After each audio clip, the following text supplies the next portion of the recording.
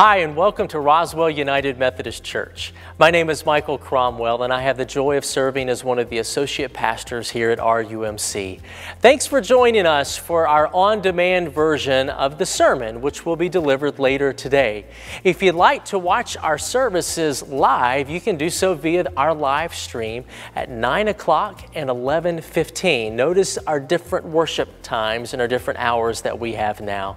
You'll also be able to see the entire worship service on demand later this afternoon at rumc.com/sermons. We are so glad that you are with us today. We're thankful for your presence, and we're thankful for your generosity and the different ways that you are helping to make RUMC a place of community and faith. Let's have a word of prayer before we hear our sermon. Gracious and loving God, we love you so much, and we are grateful for this day and this day that we have to worship you. May the words that we are to hear, may they not only pierce our ears, but pierce our hearts as well, that we might be changed and different people because of what you have to say to us today. We thank you and we love you. All in Christ's name we pray. Amen. Now let's hear our sermon from today.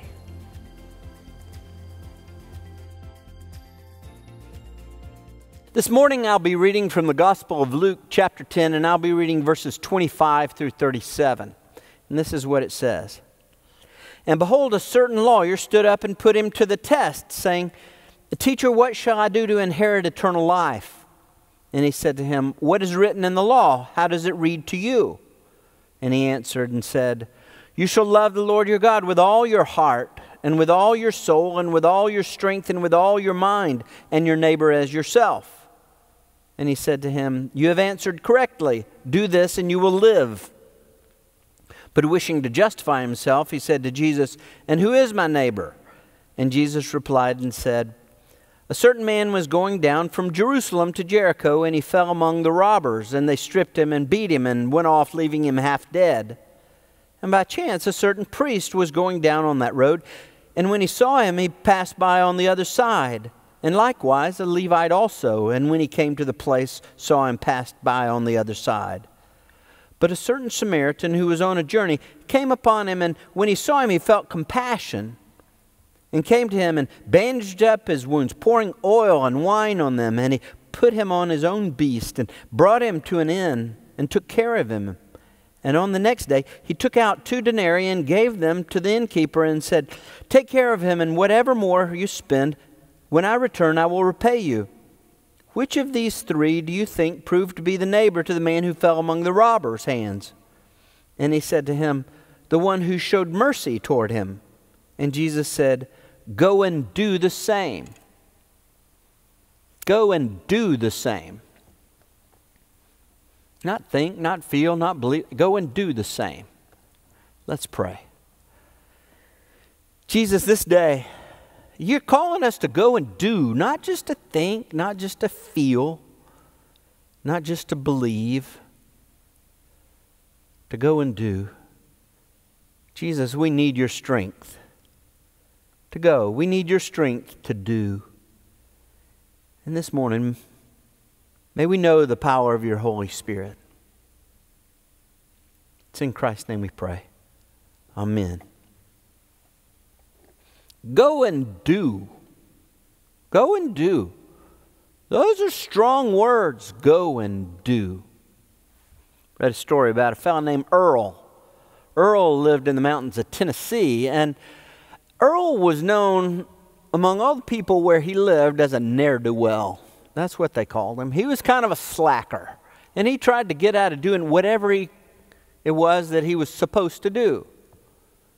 Well, when he received a draft notice to go into the army, that's not something he wanted to do. So he was going to try and convince, during his physical, the doctor that he had double vision.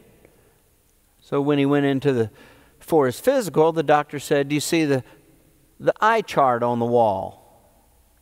Well, Earl turned around and said, Yeah, but it's all blurry.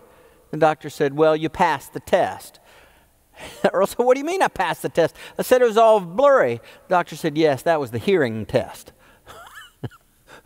Sometimes the test isn't what we think the test is going to be.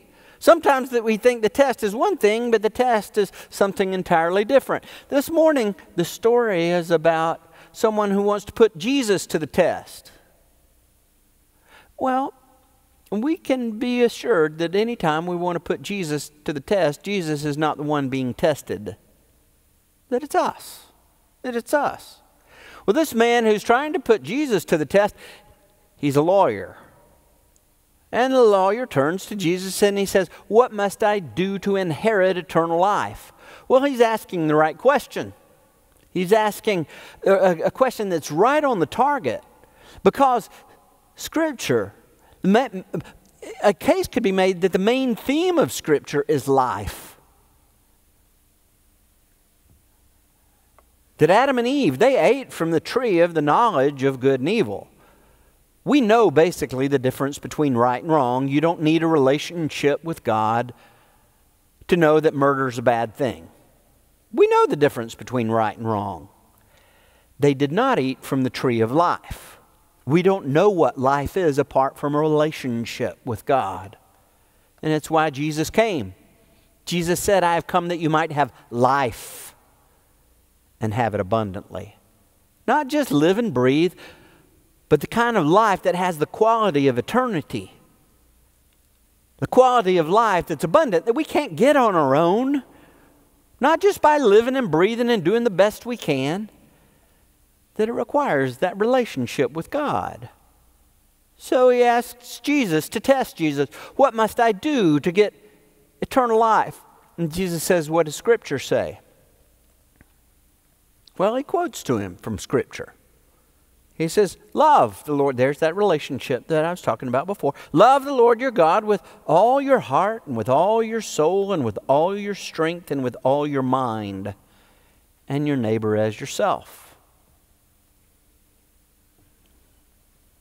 Jesus says, yes. You have answered correctly. Do this and you will live. There's the answer to life again. Do this. Love God, love neighbor, and yes, do this and you will live. Well, the guy's a lawyer. What do lawyers do? They look for loopholes. They look for exceptions. Well, certainly you can't mean love everyone. I mean, everybody is somebody's redneck. There must be a redneck out there that I don't have to love. You know, there's somebody, at least God's probably got an A list and a B list, and there's some people on God's B list I don't need to love. And who is my neighbor? That was his next question. So Jesus tells a story. I like the way that Matthew and Mark say Jesus did not teach them anything without a story. Jesus told lots of stories.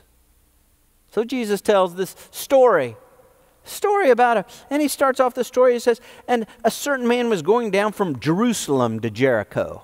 Well, any story that starts with going from Jerusalem to Jericho, you know it's going to be a story of high adventure. You know it's going to be a story about bandits. You know it's going to be a story about a quick getaway, or the one that didn't get away. Or something. It would be like me telling a story and I was traveling down Highway 400. You'd know that if I mentioned 400, it had to include traffic, probably people driving foolishly, or an accident of some sort.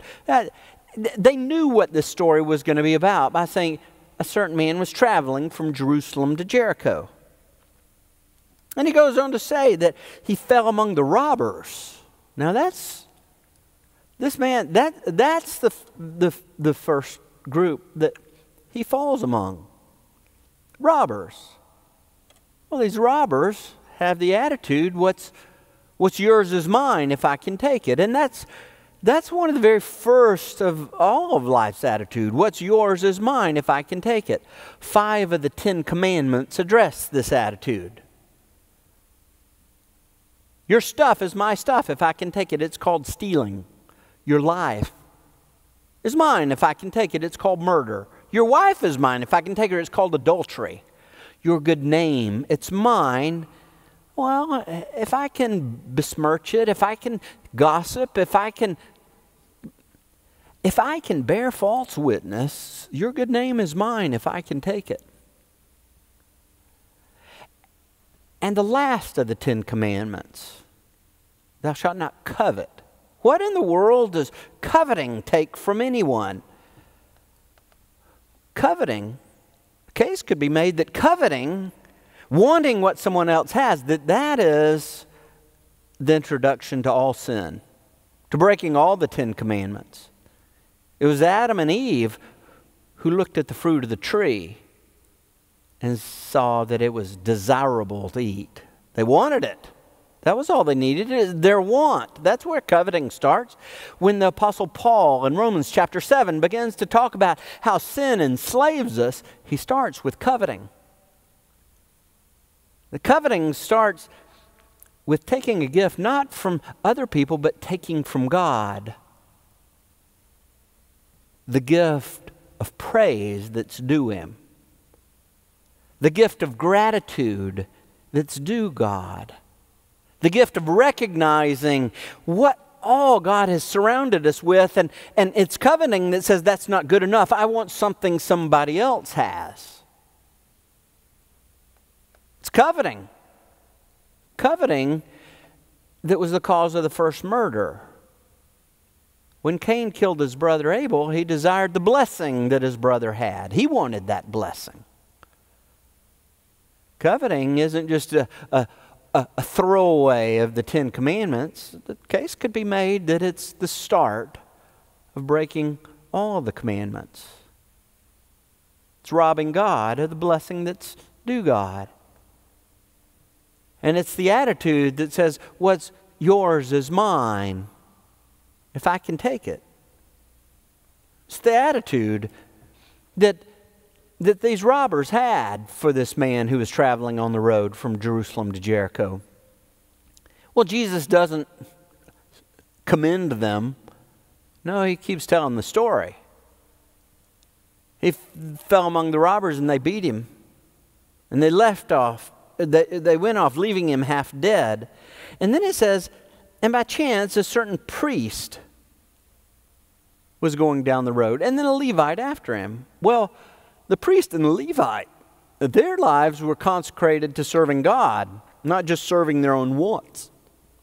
It was the priest and the Levite that carry the attitude that their lives have a purpose to them.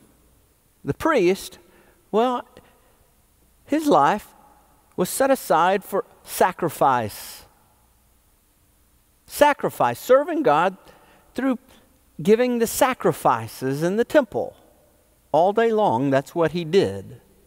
Not just killing small animals, but the big animals, butchering. He was really a professional butcher is what he was doing. Every day, all day. But then the Levite, they also worked in the temple. Their lives were dedicated to serving God there in the temple, of keeping the administration of the temple in the way that God had prescribed.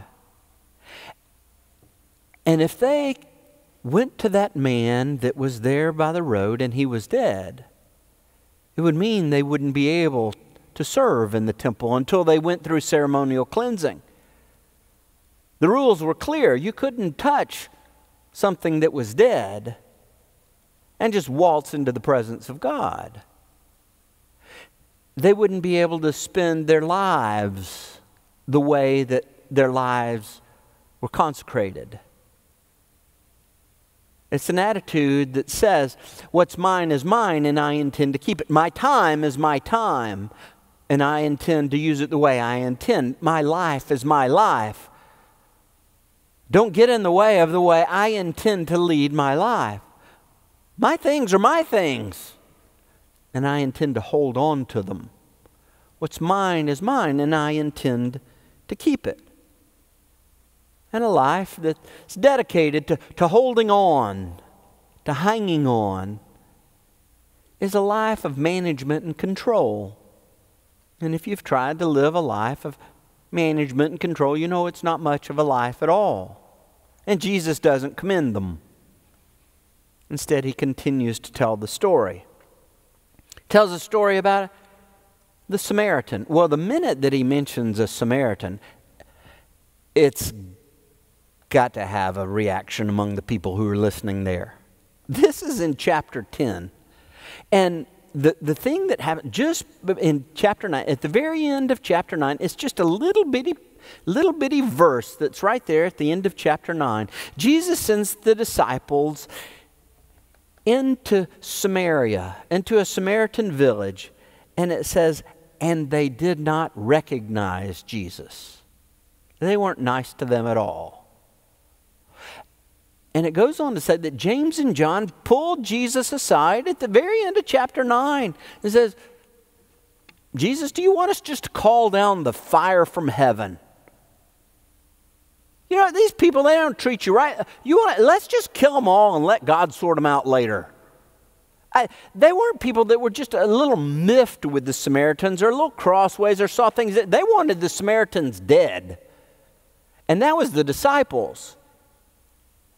I mean, everybody's somebody's redneck, and the Samaritans were definitely everybody's redneck. They were the people, they were in a place by themselves, and you could treat them any way you really wanted to.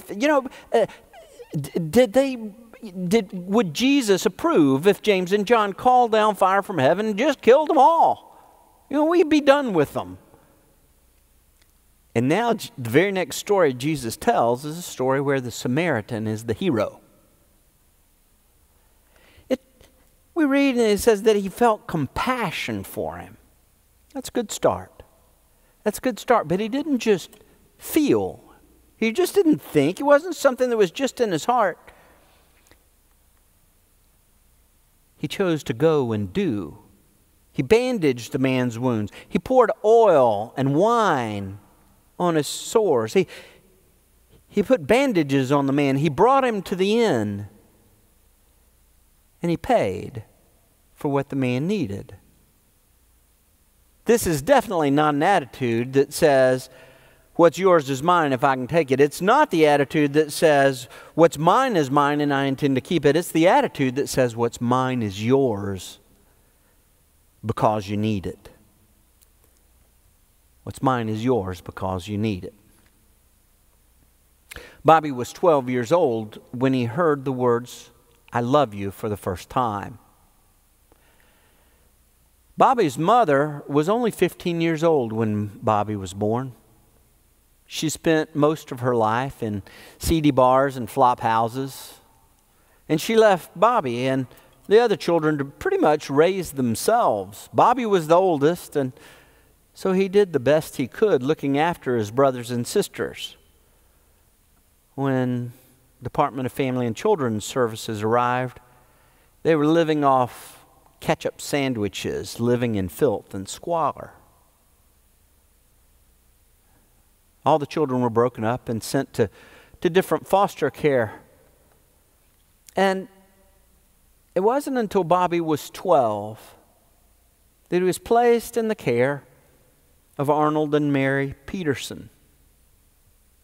He was 12 years old. Mary put her arms around Bobby and said, Bobby, I love you. It was the first time that he ever heard those words. The authorities told him that not to take Bobby, that Bobby was damaged goods.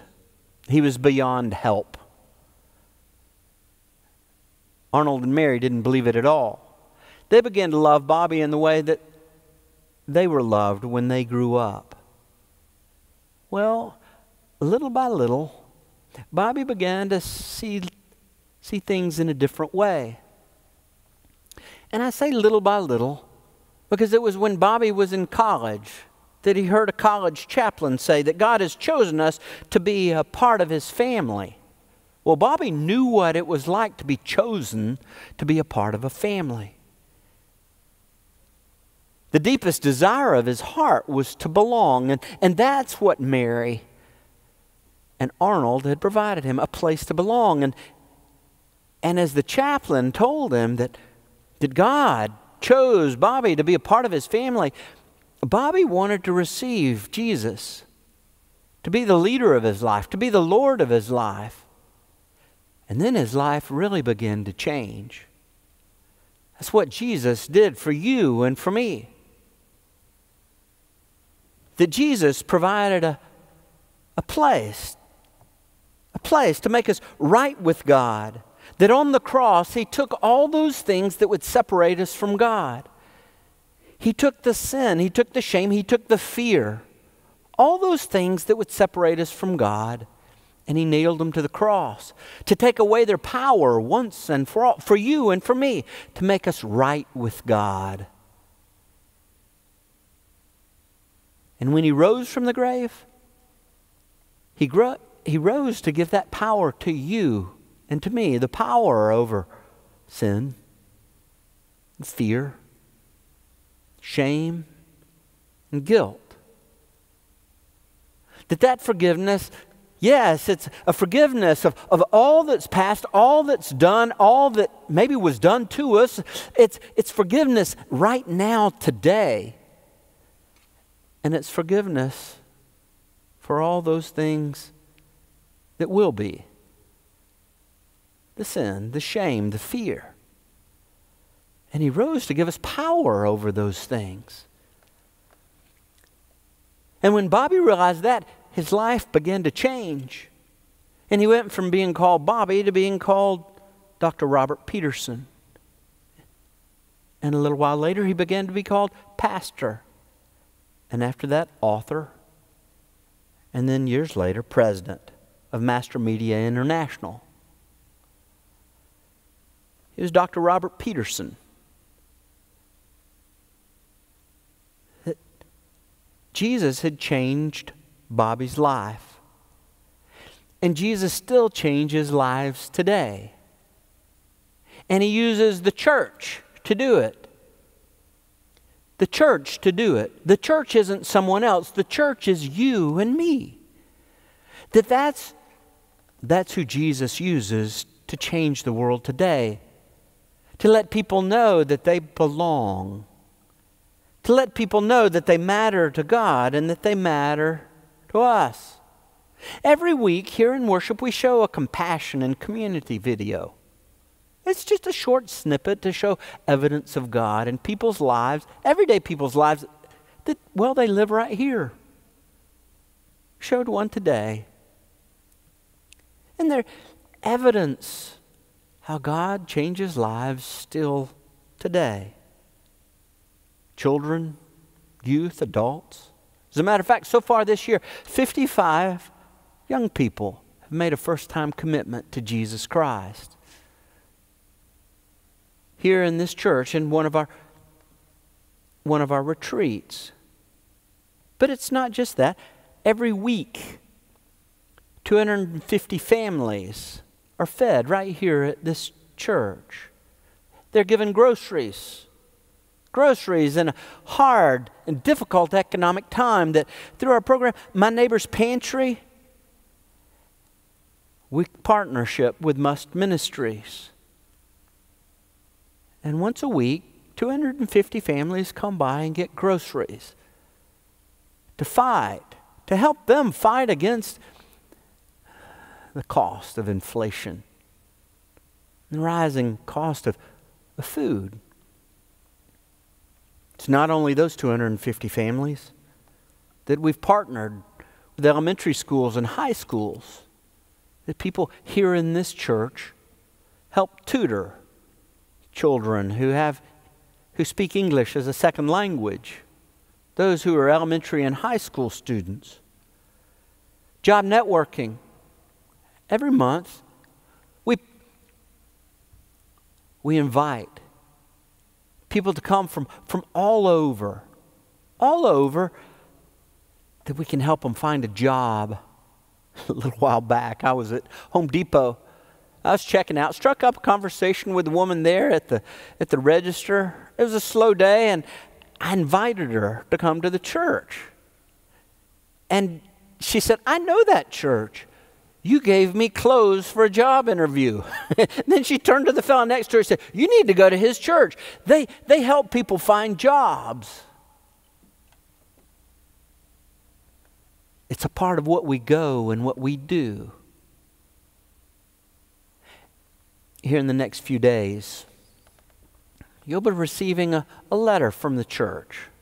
And it explains about the Commons Project It's a place right here on campus, lots of grass and space, a space for community and faith. It's a space, it's a place, yes, that a door is open to the church. But it's also a door that reaches out to a community that needs to know they matter to God, so they matter to us. It provides a space where people might grow in that relationship with Jesus Christ. Space that's needed for larger groups, for support groups. Space. And a place that's set aside that says, yes, Christ has led us safe thus far, and it's Jesus Christ who'll lead us home. That God's not asleep.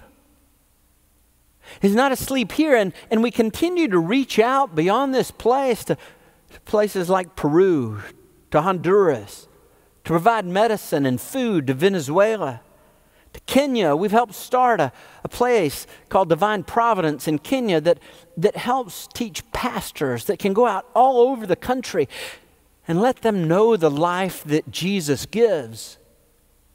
It's what we do together that we go and we do.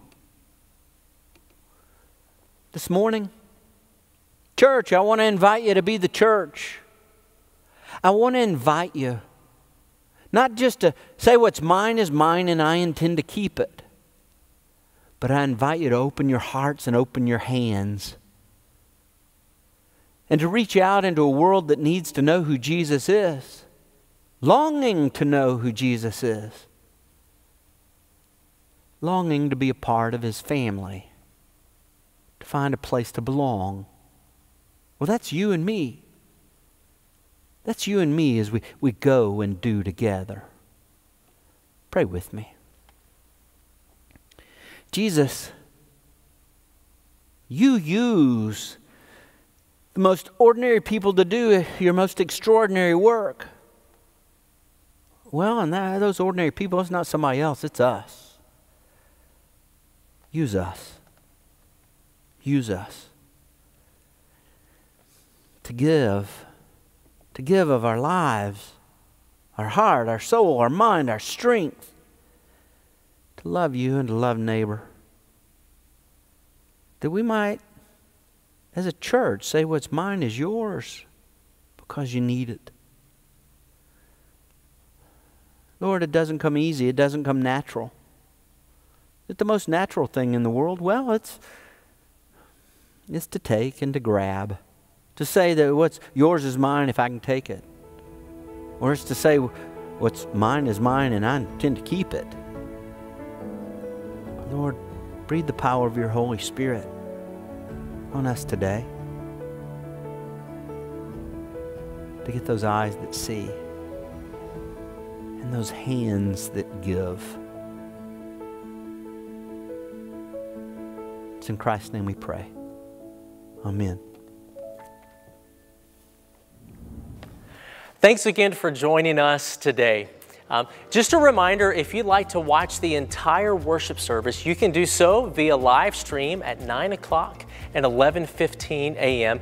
You can also view the service on demand a little bit later this afternoon at rumc.com/sermons. Also, if you have any prayer requests, we would love to hear about those. You can send those in to pray@rumc.com. Also, if you'd like to give of your tithes and your offerings, you can do that online as well. And that's at rumc.com/giving. Thanks again for joining us today and for honoring God with your presence. We hope and pray that you have a wonderful week, and we look forward to seeing you again next week.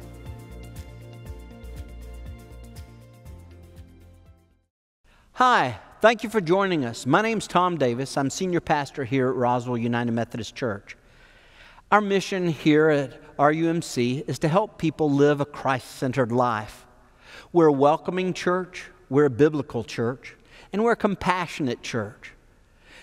We believe that the way that God made us, that He made us in His image, And what the Bible tells us is that His image is an us, is an our. When God said in the creation story, let us create humans in our image, He made us to be in community together. He made us to connect to Him and one another. That's the place that this is at Roswell United Methodist Church, a place of community and faith. I want to invite you to join us. It might be online, it might be through social media, or it might be here in person. We meet at 9 o'clock in a contemporary service with a band. We also have two 11:15 services. One is here in the sanctuary with a traditional choir, an organ. We also meet at 11:15 with a band in our chapel. Thank you for joining us, and I look forward to meeting you.